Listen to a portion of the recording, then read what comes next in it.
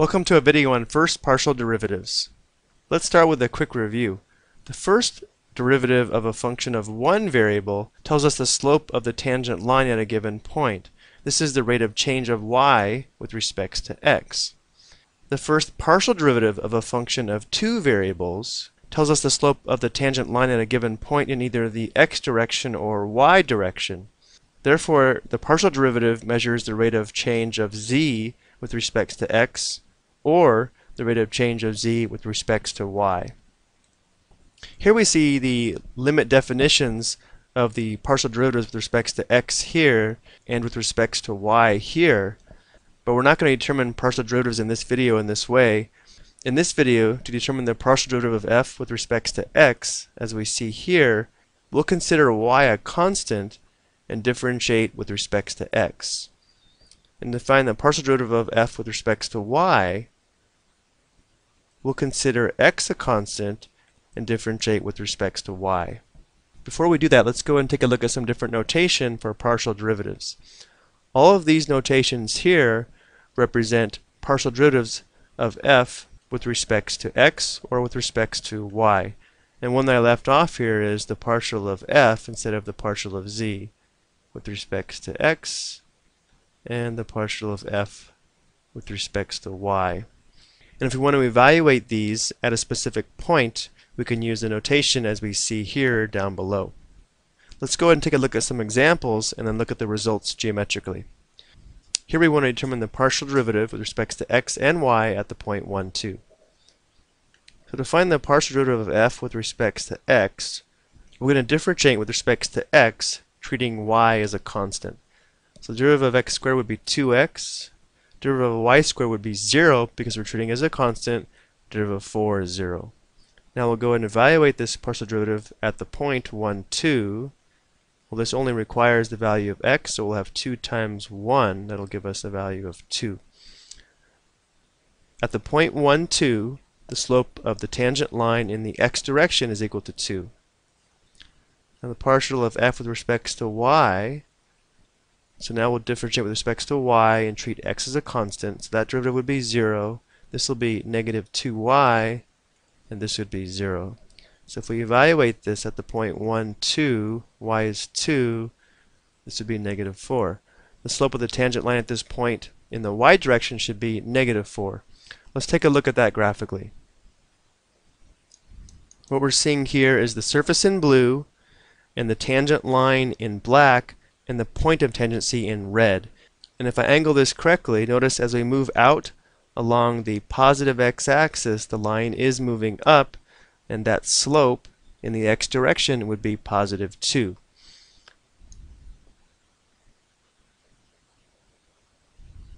Now let's take a look at the slope of the tangent line in the y direction. Notice now as we move right along the positive y-axis, the line is moving downward, and the slope of that line in the y direction is negative 4. So this is a nice illustration of what we're determining when we find partial derivatives. Let's go and take a look at another example. Now notice in this function, the first thing we can do is simplify this and then apply a property of logarithms to help finding these partial derivatives a little bit easier. What I mean by that is this is the same as natural log of xy to the power of 1/2. And then what we can do is take advantage of the power property of logs and move this to the position of the coefficient.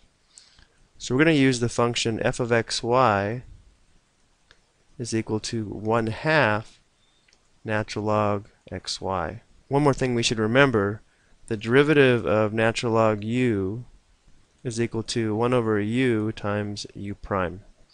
Okay, let's go ahead and find the partial derivative with respects to x. So we're going to have 1/2 times 1 over u times u prime. So 1 over xy. Now u prime, we're finding the derivative with respects to x, treating y as a constant. The derivative of x is 1, so we'll have 1 times y or just y. This y and this y simplify out, so the partial with respects to x is just 1 over 2x. So if we evaluate this at the point 2, 2, of course x is 2, so we'll have 1/4. Now let's determine the partial with respect to y. It's going to be a similar process. We'll have 1/2 times 1 over u, 1 over xy, times u prime. But now we're treating x as a constant and differentiating with respect to y. So we'll have x times 1, or just x. So now the x's simplify out, and we're left with 1 over 2y. So at the point 2, 2, we're going to have 1 over 2 times 2, or 1/4. So the slope in the x direction and the y direction are the same at the point 2, 2. Let's look at this one graphically as well. We said the slope in the x and y direction would be positive 1/4.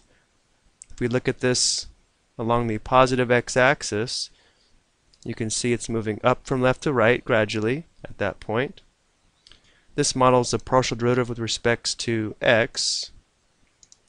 And here's the model of the partial derivative with respect to y. Here's the positive y-axis.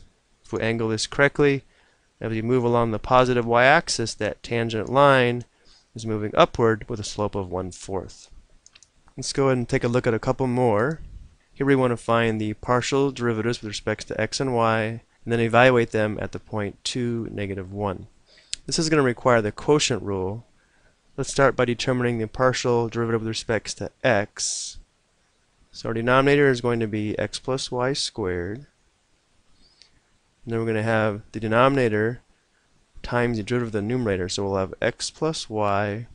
Remember, we're treating y as a constant, so the derivative of xy would just be 1 times y, or y, minus the numerator times the derivative of the denominator with respect to x, treating y as a constant. So this would be 1, derivative of y would be 0. Let's go ahead and simplify this. If we distribute here, we're going to have xy plus y squared, and then minus xy. So the xy terms are opposites. We're going to have y squared all over x plus y to the second. Let's go ahead and evaluate this at the point 2, -1. So our numerator is going to be 1. The denominator will be x plus y. That's going to be 1 squared. That's 1.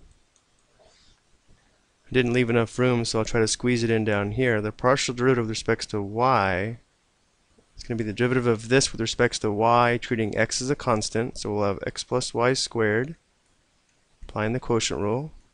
Then we'll have x plus y times the derivative of xy, treating x as a constant. So it'll be x times derivative of y would be 1. So we'll have x minus xy, the numerator, times derivative of the denominator, treating x as a constant. That'd be 0, and that would be 1. When we distribute here, we're going to have x squared plus xy minus xy. So those two terms are opposites. We're left with x squared over the quantity x plus y squared. And now we need to evaluate this at the point 2, -1. So our denominator is going to be x plus y squared. It's going to be 1 squared, or 1. Our numerator is going to be x squared. 2 squared is 4. So this tells us at the point 2, -1, the slope of the tangent line in the x direction should be positive 1, and the slope in the y direction should be positive 4. Let's try one more. Here we want the partial derivatives with respect to x and y. We have f of xy equals sine x squared plus y squared. So x squared plus y squared is u.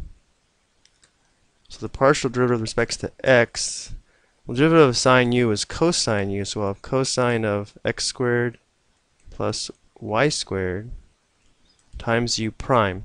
So derivative of x squared would be 2x. Derivative of y squared would be 0 because we're treating it like a constant.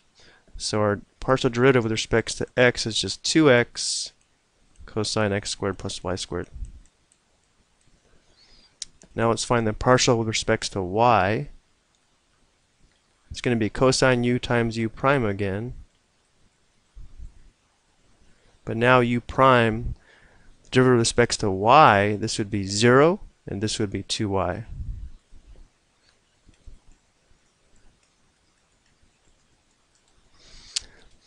And that's all we have time for in this video. I hope you found these examples helpful.